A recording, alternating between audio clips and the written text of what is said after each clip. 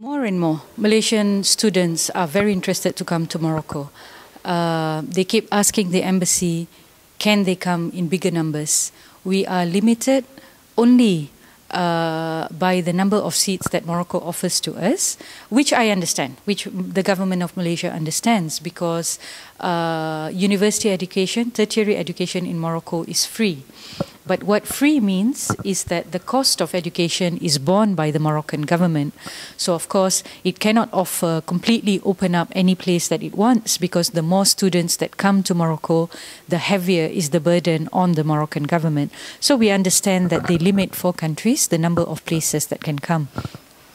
But at the same time, we have set up a committee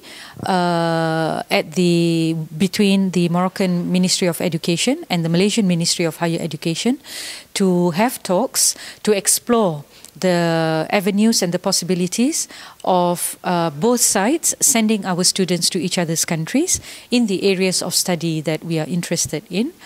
And I would say that we have received very positive feedback from the Ministry of Education here.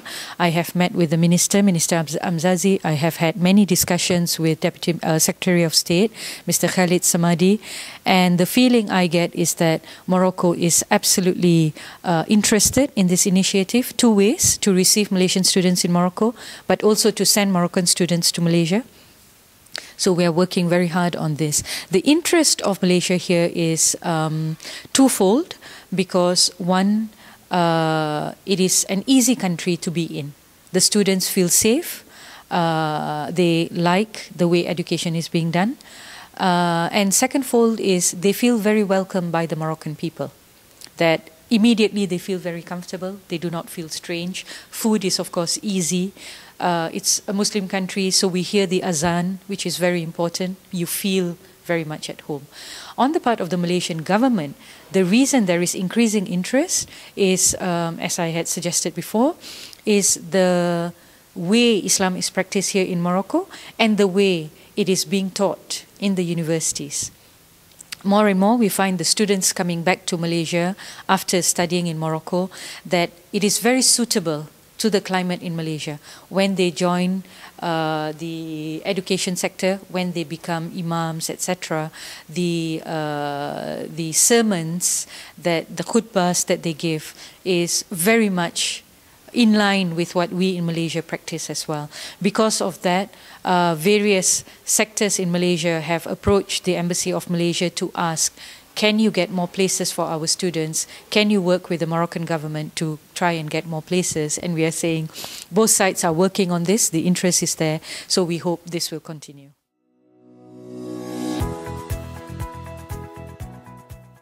I will begin with what is always important to governments, which is business. There is a group of Malaysian and Moroccan businesses. They've set up a grouping. But truth is, it's not very active. They set it up about 11 years ago. I think the initial 2 years they were active, but after that it went a little bit quiet. We are trying to revive it again.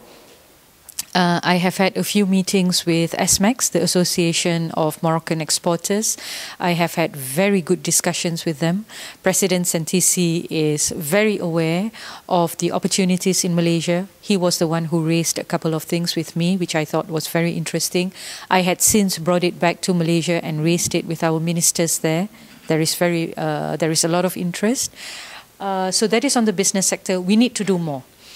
On the people-to-people relations, there is an association that is headed by Sidi Hassan Amari, which talks about cooperation in education between Malaysians and Morocco. He has helped Malaysia very much in increasing the number of students coming to study in universities in Morocco. So that, I believe, is a very active association. So these are the 2 areas that I can name immediately that there's cooperation going on.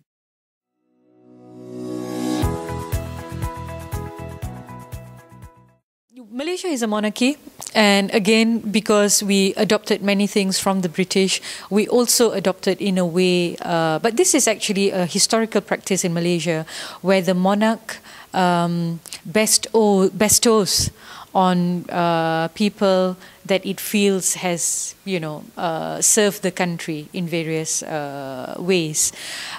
In Malaysia, so Dato' is a title. Like in British, it would be Sir and Dam. In Malaysia, the titles do not distinguish between gender. Between male and female. Yeah. A male will get a Dato'. A female is also a Dato'. We don't distinguish.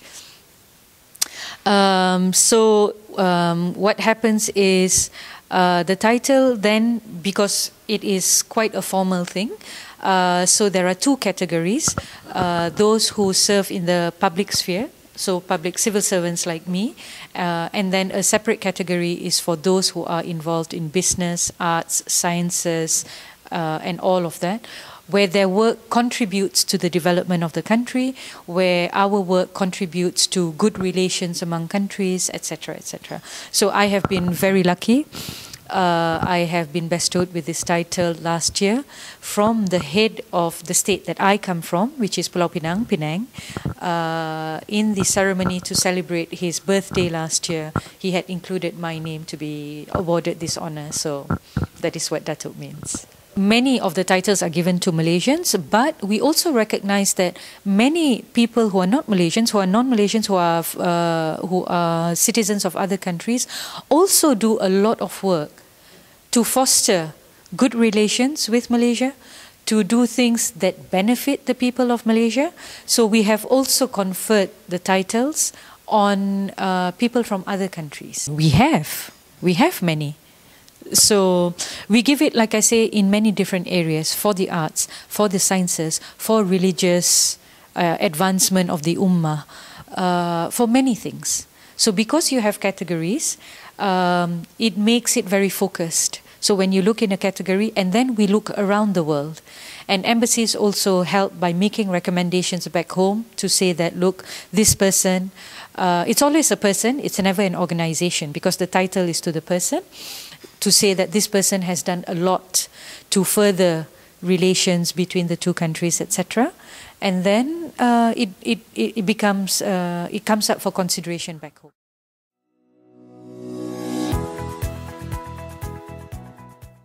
The one Dato' I know of immediately is Dato' Hassan Amari, very much because of the good relations he has fostered, the fact that he has opened up the opportunity for our students to come here. He has helped us very much to have more seats for our students to come to university here, and I'm very pleased. I think he was also conferred with the title Dato' last year, same year as me, but from a different state, and I was very pleased to see that the Sultan of that state conferring the title of Dato' to Dato' Hassan Amari.